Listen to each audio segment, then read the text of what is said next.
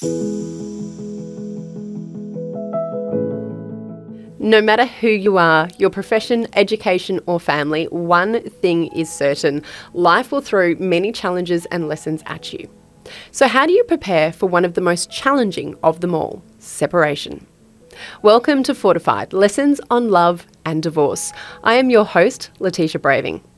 I'm honoured to be facilitating this series with Leisa Toomey, Director of Toomey Family Law, based here on the stunning Sunshine Coast.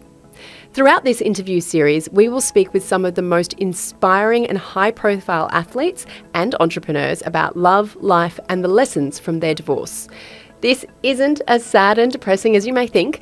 No, this series is really aimed at helping others be as emotionally and mentally prepared as possible as they embark on the journey of separation and divorce.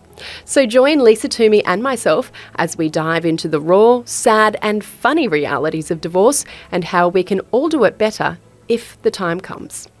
Leisa, welcome to our cosy little couch setup. Always a pleasure, Letitia. Now, I think we'll start with the most obvious one. What was the inspiration behind this series, Fortified, Lessons on Love and Divorce? So I think what it really came down to is after speaking with my clients and they giving me a really clear indication of how they felt going through the process, they had some really valid comments to make. And I thought, well, you know, these are people who are well respected in the community.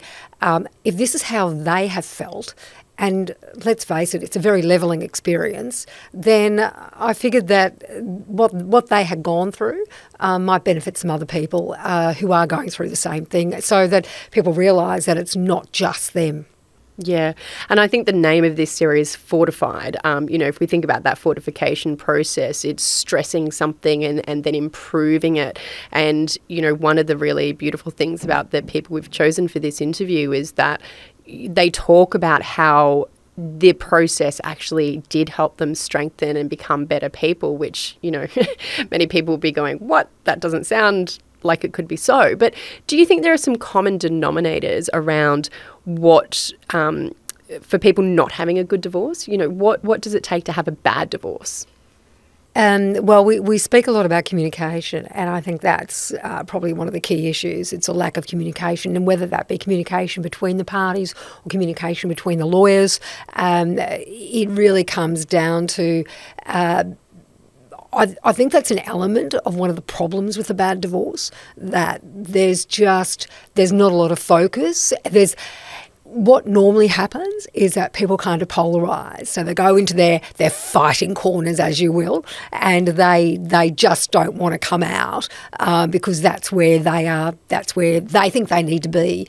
And I think people need to understand that they need to loosen up, really, about the process and loosen up about what the direction they want to take, and actually come out of your corners and start talking. That's a really helpful analogy that I can use. And when I say coming out of the corners, I mean using facilities like mediation or arbitration to try and resolve their matters, rather than heading off through a very lengthy, ugly court process. It probably doesn't help that we've got a lot of representations of what divorce and separation is like on TV, where you've got that, the angry bulldog lawyer really inciting a fight. Do you think, the way we practice law has to change, or do we need to let go of any of those preconceived ideas? You're spot on about that. The way in which we practice law needs to be more of a focus to change the way in which people come through the experience. So I like to think that lawyers are motivated to help their clients through the process. And if they're motivated to do that, then sometimes the process can be fairly slipstream. It really comes down to a lot of elements, and that is a motivated client to settle, and also a motivated lawyer to move the thing along. So if you don't have those elements in your process, then you're going to have problems. Luckily, though, as an absolute backstop, we have the family court, and in fact I should say the Federal Circuit Court and Family Court of Australia, now that it's known as, that allows us to use that backstop to try and move things along if we are blocked at a stage where we just can't move it along between ourselves.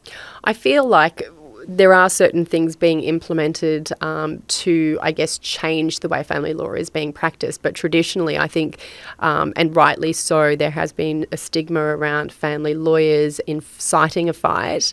Do you think family law practices from when you started 20, oh gosh, odd years ago? Yeah, plus. Keep going, the big hind. Do you see a big difference in how you were, I guess, trained and taught versus what some young graduates are being taught at university these days? I can only comment in relation to the young lawyers that I see coming through, and I think the important thing is there's a lot to be said about technology. And what I feel young lawyers are losing the grasp of is actually picking up the phone and talking to the lawyer on the other side, and seeing if you can reach some common ground in relation to a matter and trying to set a pathway to try and resolve matters. It's easy for me because, because of how long I've been in the profession and the fact that I know my colleagues, I can pick up a phone and I can have a decent chat without fear of, overstepping the mark or putting my client in a position that I may prejudice them in some way, because I have that level of confidence and experience. It's young lawyers who don't have that level of confidence and experience, I think, is causing some issue about matters being resolved, and all they need to do, because old war horses like me are really happy to actually have a chat, and talk about how we can resolve matters. So I think that if the younger profession can, be a bit more steeled about, phoning and being more communicative through processes like telephone and mediation and, other mediums rather than just sending emails, then I think that might help.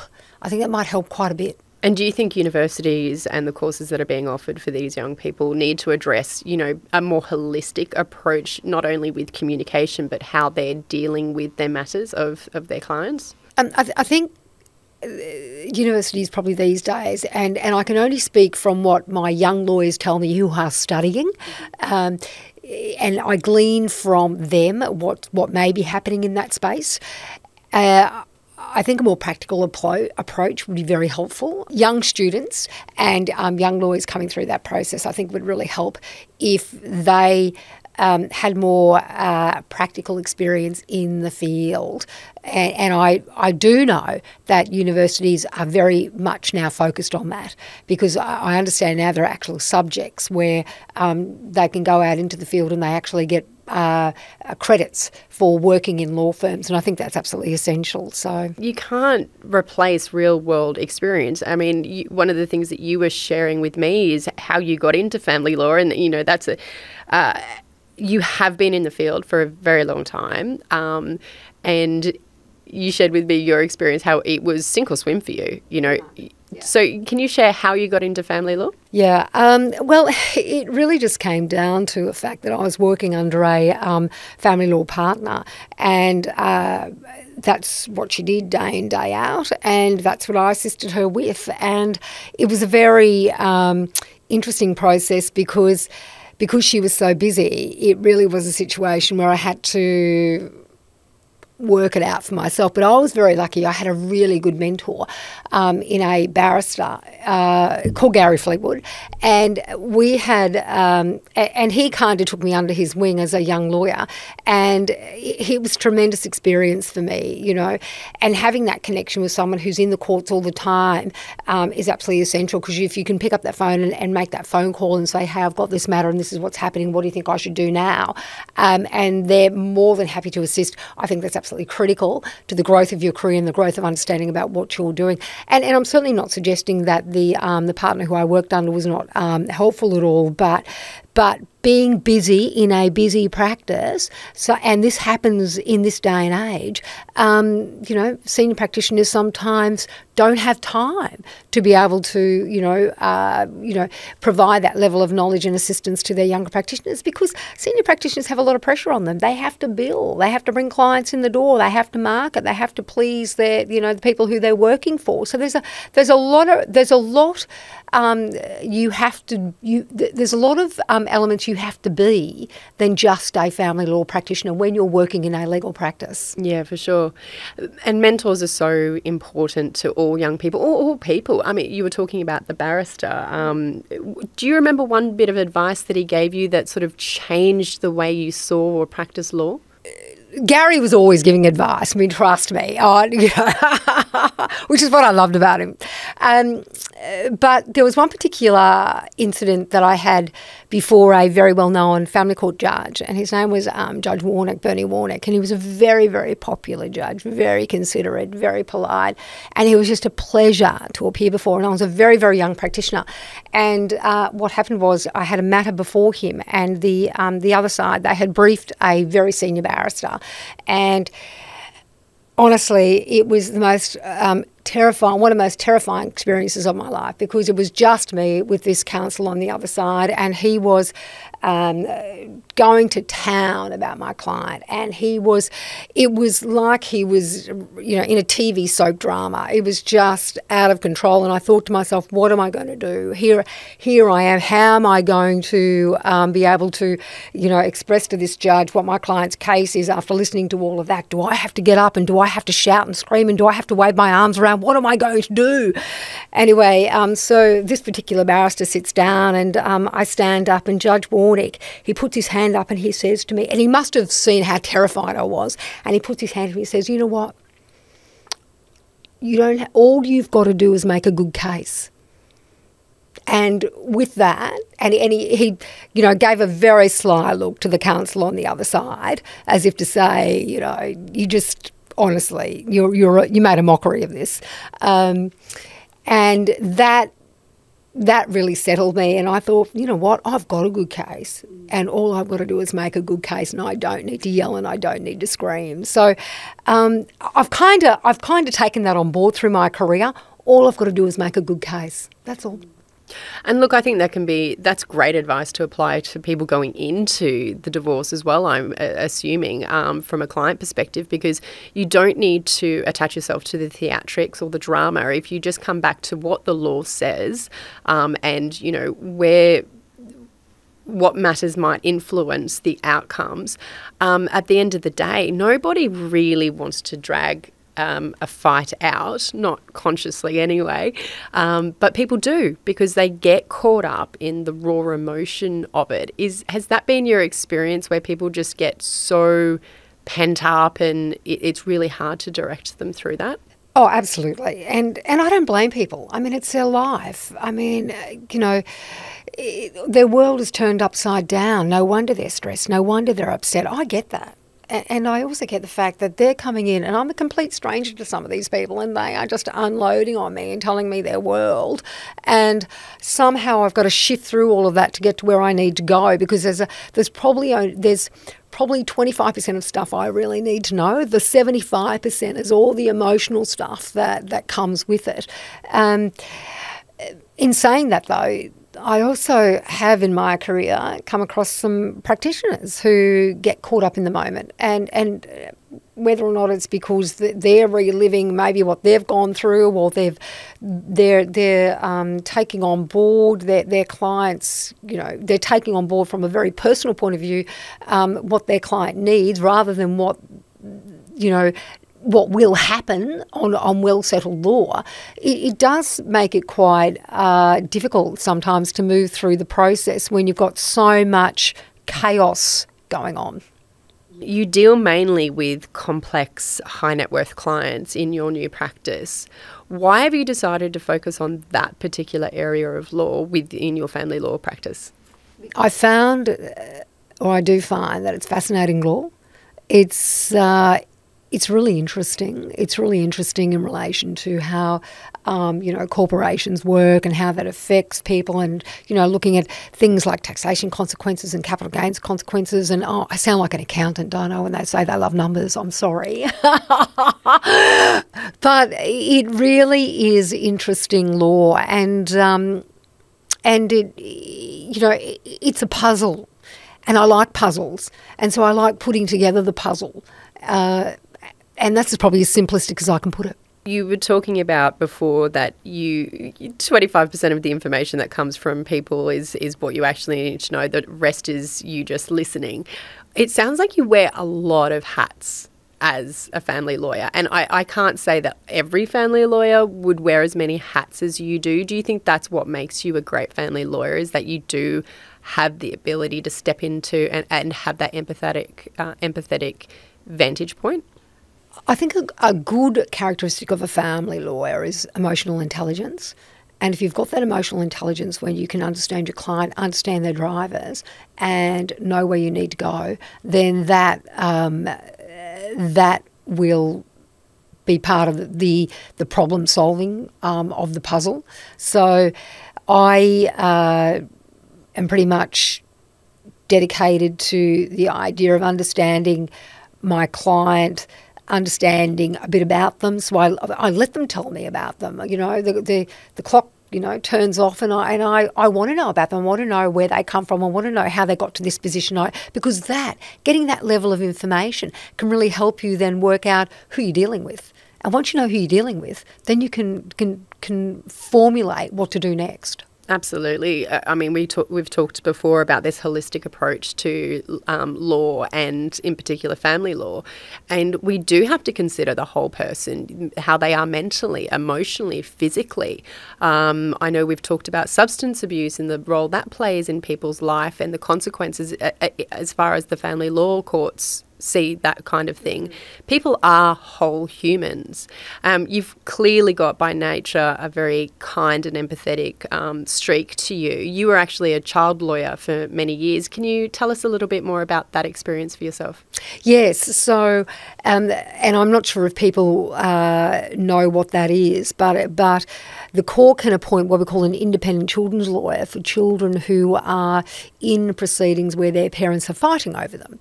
So what they do is they say, all right, we're going to allocate a lawyer to specifically look after the rights of these little children through this process. And so as an independent children's lawyer, your job and your mandate is to collate evidence, understand what's going on in the family dynamic, and make recommendations about what should happen in this particular family dynamic. Now, we're assisted very ably by social workers, psychologists, sometimes psychiatrists, in order to formulate a position that we can then advise or provide to the judge, so the judge can give that some consideration when looking at all the elements of what should happen in what we call a child custody dispute. So it's very rewarding work to the extent that the court relies on you to bring an independence to what is happening in the family dynamic. And so once you get to the stage where you've got all that information,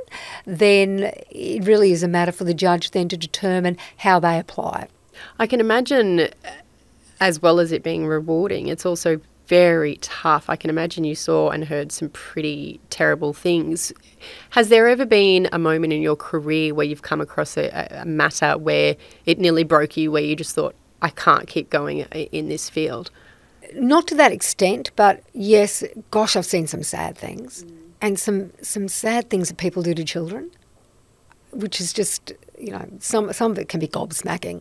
And there was one particular incident that really was shocking. And what was very fortunate about that is the Department of Child Services swept in and could see the issues. And I was appointed this child's lawyer, and we worked through those processes, and we put that child into a situation where she was no longer in harm's way. But that was a really, really difficult matter for me.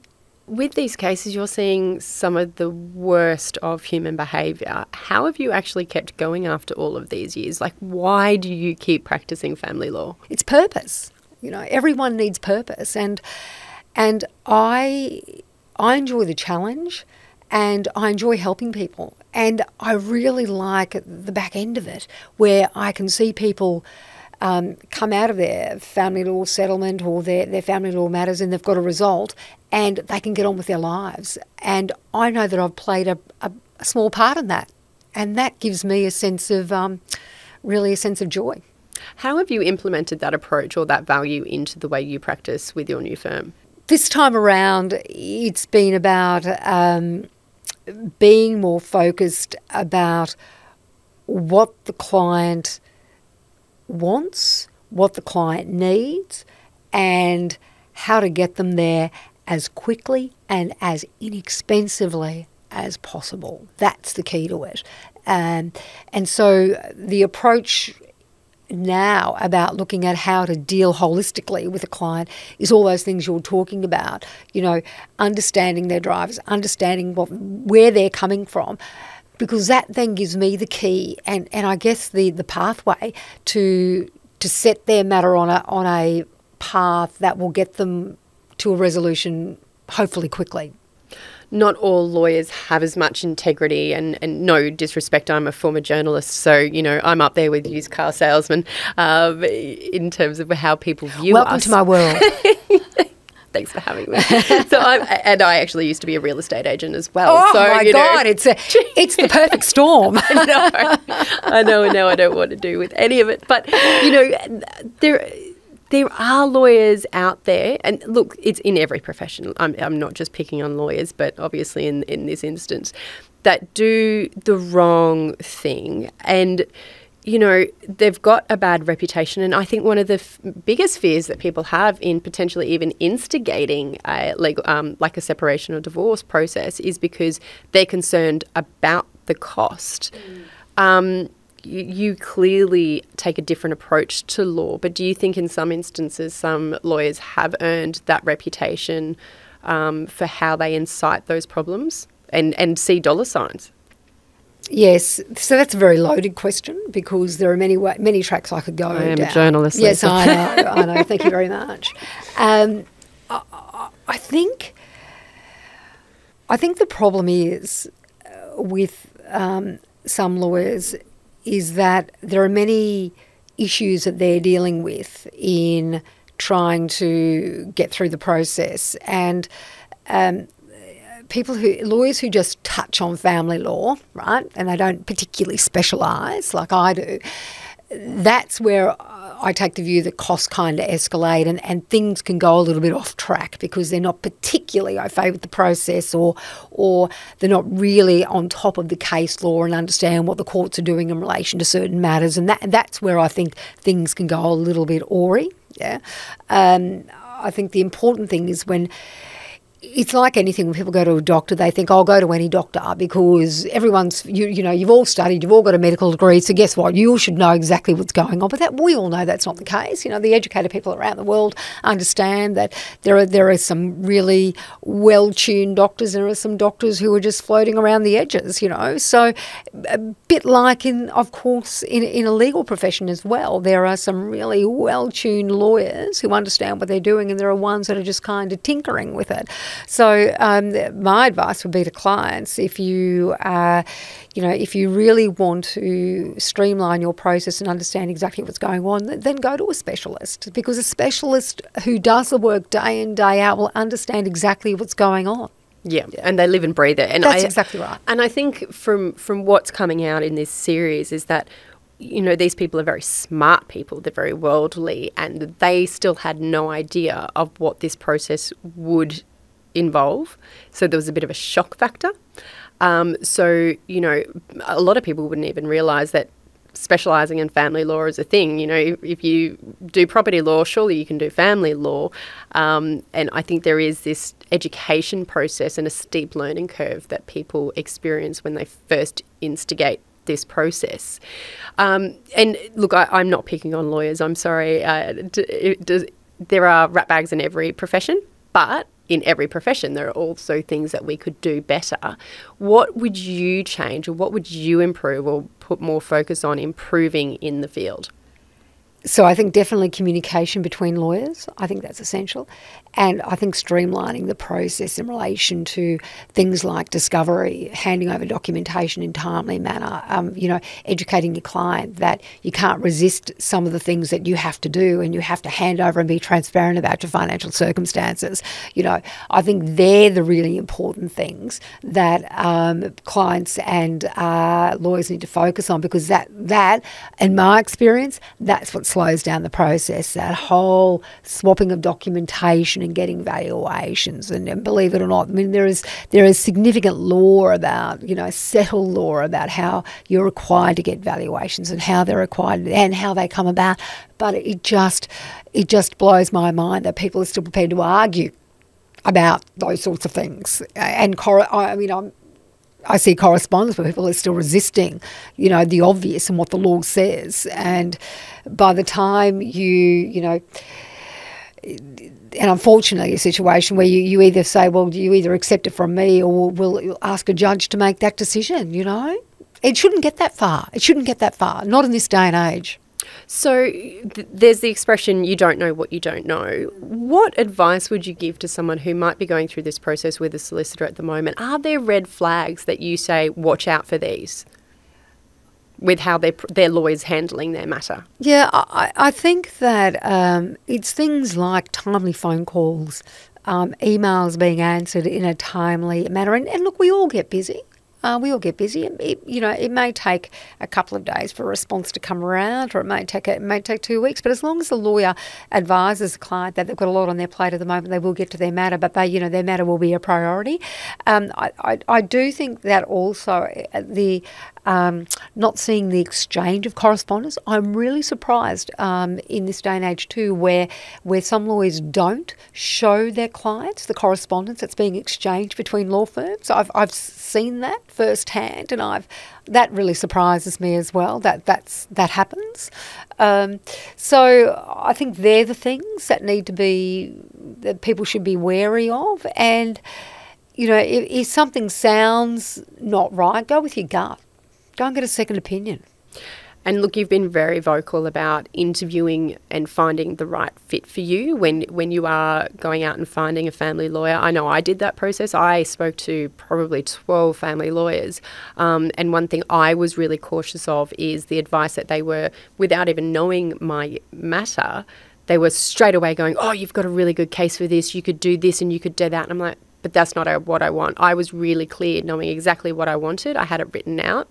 And I think having that, from what I can tell from your advice, is having an end goal and being really sort of, dare I say, unemotional as much as you can, detach yourself, and really listen to the guidance of your lawyer, who's there to actually give you the parameters of what the law says.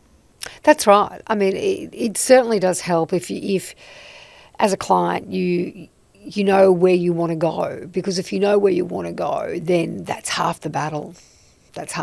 So, get educated, know what the law is, know what the law is in relation to your circumstances, understand what it's going to cost you to get there. And if you're smart about it, you'll do it the most effective and cheapest way to get there.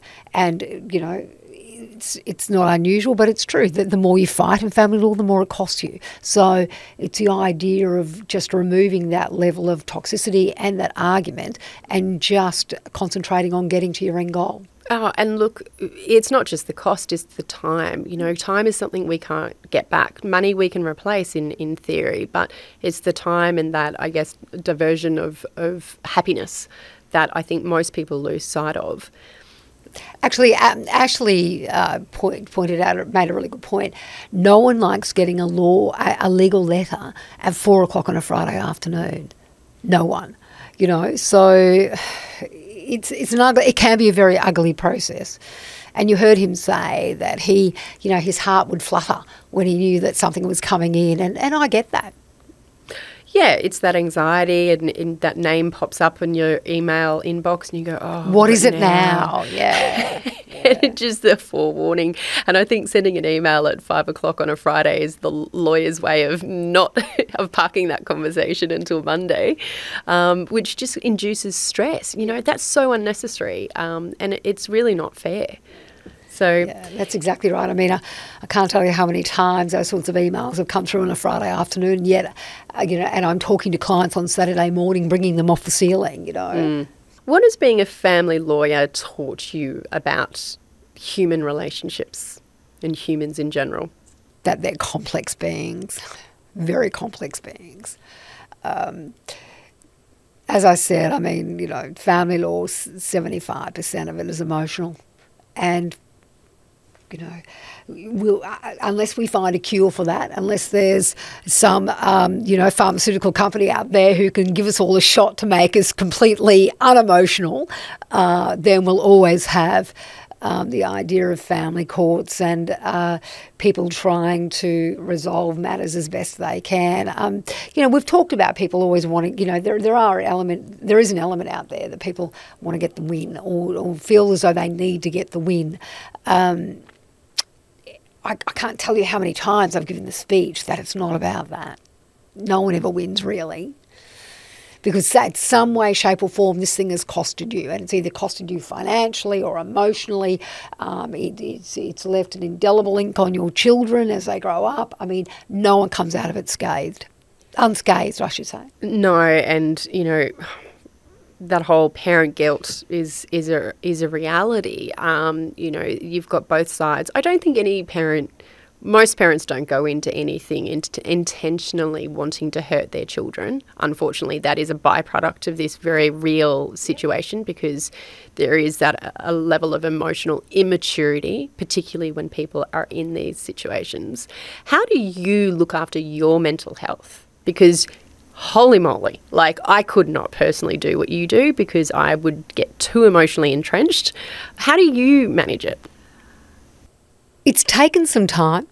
As a young lawyer, as a young female practitioner, it was very draining because you'd be taking on people's problems all the time, and it certainly would wear you down. But as you grow older and you become more mature, and you have a few more life lessons thrown at you, you tend to be able to compartmentalise what you are dealing with, and you understand more about what your clients are dealing with. And I'm not a psychologist, I'm not a psychiatrist, but I certainly can pick up on people's,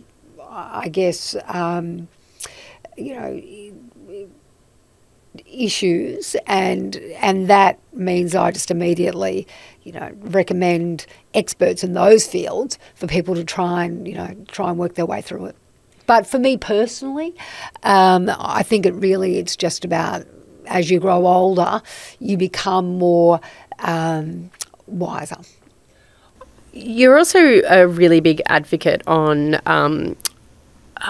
boundaries with how long you work and looking after yourself physically. What role does that play in your firm and how you are mentoring your young lawyers? Yeah, it's essential for young lawyers. I mean, we've all heard the war stories where you've got the larger firms have young lawyers churning it out 70 hours a week and burning them out. I mean, and I've seen very, very good young lawyers walk away from legal careers because they have just been through that sausage factory, which is really, really unfortunate.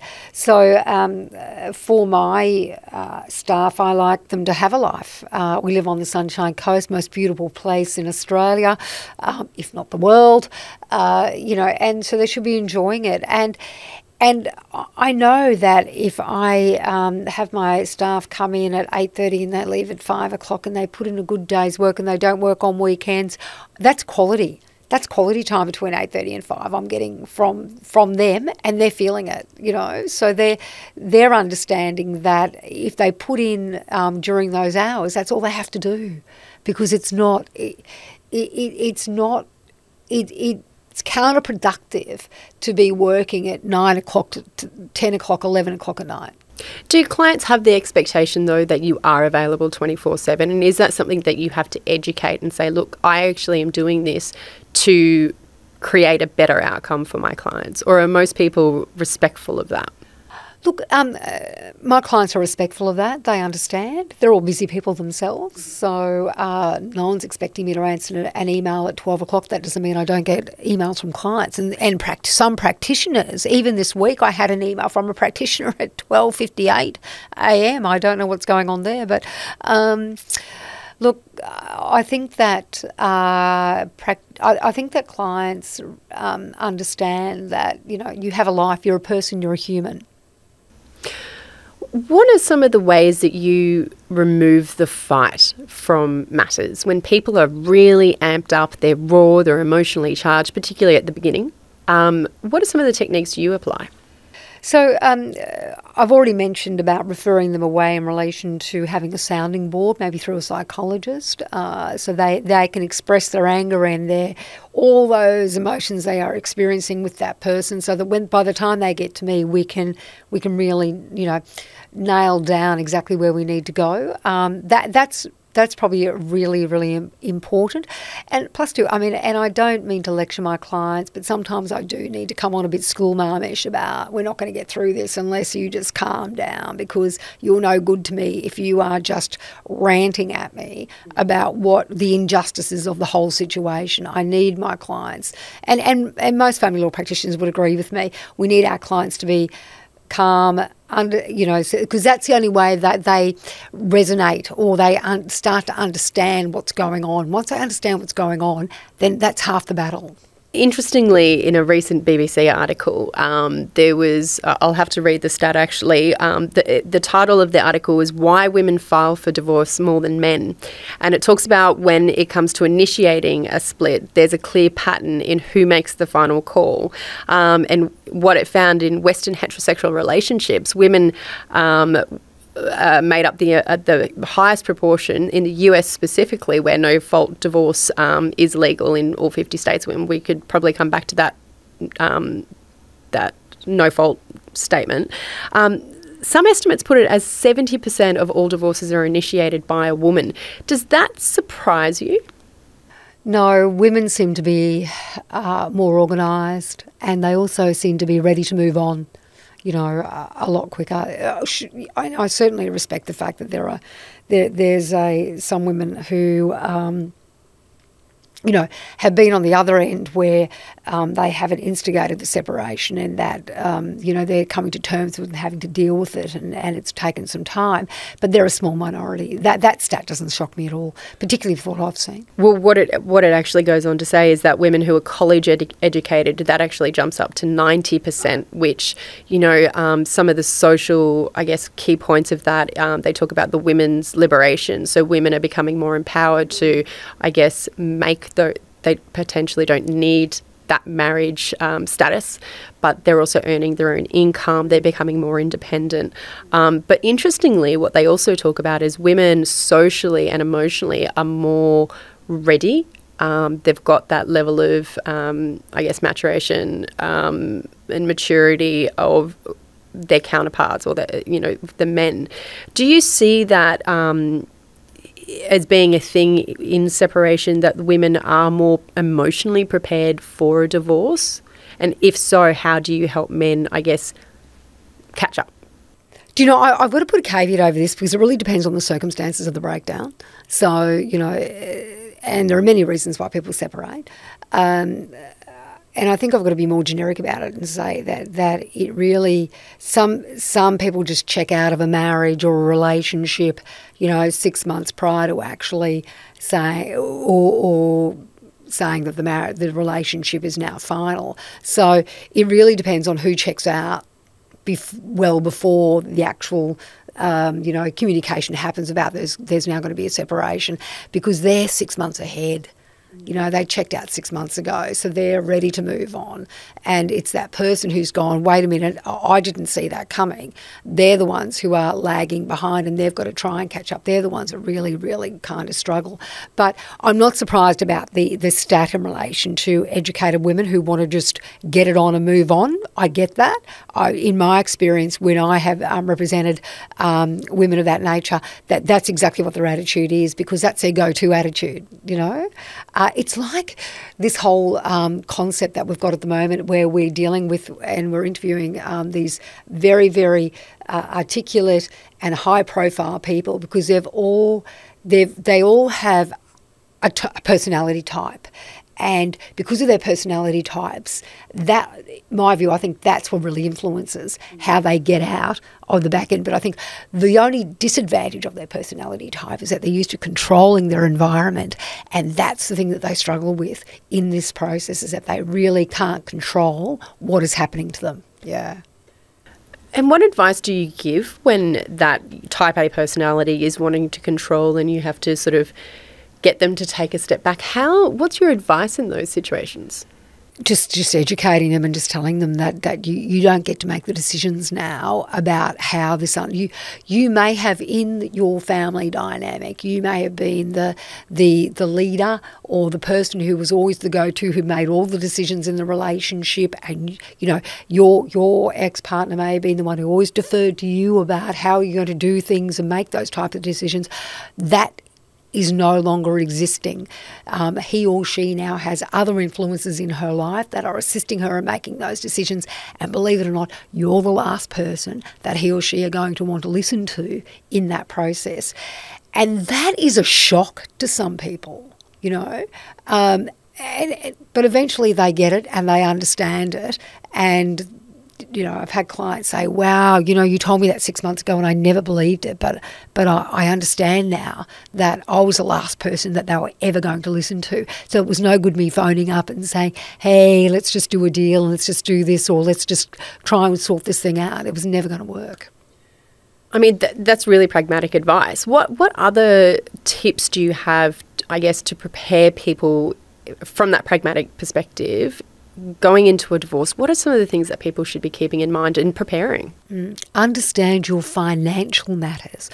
I'm consistently surprised how people defer what happens in a relationship to one partner to deal with all the financial matters. And there could be numerous reasons for that. For instance, someone's too busy, looking after the children, and so they kind of, diversify and work out, well, I'll look after the children, you look after the finances. But I think that's very dangerous territory, and it's important that everyone understands what is happening in their financial structures in their relationship, because you not only have a romantic relationship, believe it or not, you've got a business relationship. Yep, and particularly if there is old money, generational wealth on one side or both sides, people coming into the relationship. I think one of the biggest myths is that in divorce it's 50-50. And like you say, marriage literally is a contract, and perhaps people need to look at this contract in a little bit more of a professional manner.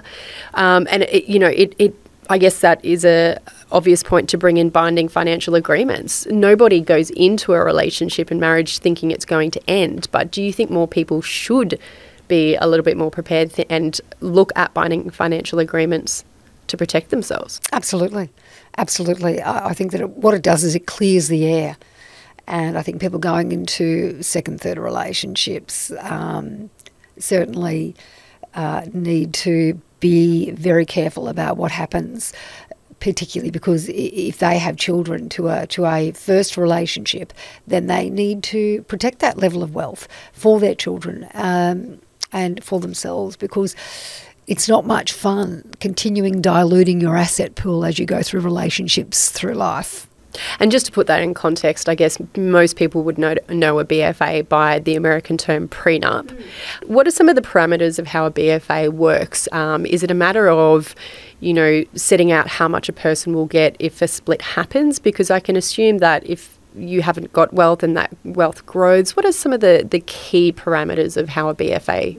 So a binding financial agreement contains a level of information about the parties' current financial circumstances. It may contain detail about how they wish the assets that they acquire through the relationship to be dealt with in the event there's a separation. It certainly has information in there about what will happen with the asset base upon separation. It may also include there may be a payment structure, so where one is more one is more financial than the other party. There may be a provision in there about what financial structure is in place if there are certain timeframes in relation to a separation. So I can cover off on all those factors, bearing in mind though they're not the golden solution, because they can be contested. It really is a matter about very carefully putting together these documents and getting some solid family law advice about the documents. So you've got to be very, very careful about the way in which they're constructed and the way in which and the advice and listen to the advice you're given about the binding financial agreement, because there's certain issues that you need to be alive to. You can't just sign it off and throw it in a drawer and say, I'm okay. You need to be alive to certain factors which may change in your relationship, like, for instance, earning capacity, injury, those sorts of things, so which may cause you to have to keep revisiting that agreement from time to time. Look, and that's life, isn't it? Things change, things happen that we cannot be prepared for. So I think it's a matter of applying that pragmatic mindset to all areas of life, your wills, estates, all of those sorts of things. And I don't think people love talking about, what will happen in these icky situations, but avoiding it doesn't make it any better. No, and I look, if I'd have died for every time someone said to me, oh, but I never thought this would happen, I just think that, people need to be a bit more savvy about how they go into these relationships, how they go into a relationship. And I think that's particularly if they've got assets to protect. Would that be your number one bit of advice for people in a relationship? About having a BFA? just being, I guess, a realist. When you look at the statistics, I mean, the reality is the majority of people will go through this kind of relationship breakdown. And as sad as that is, it's reality. Yeah, I think that it depends on what the starting point is. If, for instance, it's a young couple and neither of them have assets and they're starting out together on the same financial level, then no, I don't think they need to worry about a BFA. I think that's unrealistic. It really is about the differential in financial arrangements. I think that's where people need to really look at protecting that. How do you broach that subject? Because when I was a little bit younger and more naive, a boyfriend of mine suggested that he was going to get a prenup. And at that time, I had more money than him. Right. But his family had So money. did you jump all over that? Did you he copped it. He copped it. He was... Anyway, we won't go down that.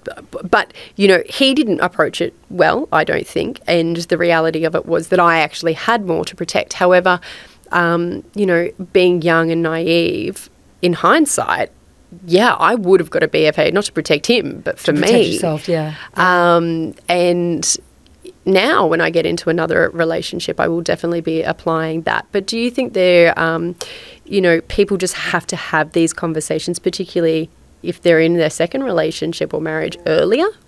Letitia, I think it's easier to have these conversations now because there is so much more information out there about the way in which people are separating and the war stories about what's happened after people are separated. So I don't think people are as shocked anymore about the idea of having an agreement. So it's just an evolution thing. I think that time's passed and people now understand their value. Yeah, absolutely. So I think you've given a really awesome snapshot of how people can prepare themselves mentally, emotionally, as well as pragmatically. What are your hopes for this series and what people will get out of listening to it? So I'd like to think that people will be just a bit more educated about what happens during a process of a family law breakdown and take some tips away that might help them through the process. And I think the big thing is, what they're going through, they're not alone. It doesn't matter what walk of life, where you come from, what you do, what stage of life you're in. You're all experiencing the same level of emotion and level of difficulty, but you'll eventually come through it as long as you take on board the things that our people in this series are providing by way of tips. Yeah. Oh, look, and the level of vulnerability that's being shared by these people who we're interviewing in this series is really beautiful, and hats off to you for allowing this opportunity for people to learn through others and people we respect in the community. So thank you very much for being the pillar of that and leading the charge in education around family law. Thank you, Letitia. Pleasure. Follow Toomey Family Law on LinkedIn, Facebook and YouTube for more practical family law support.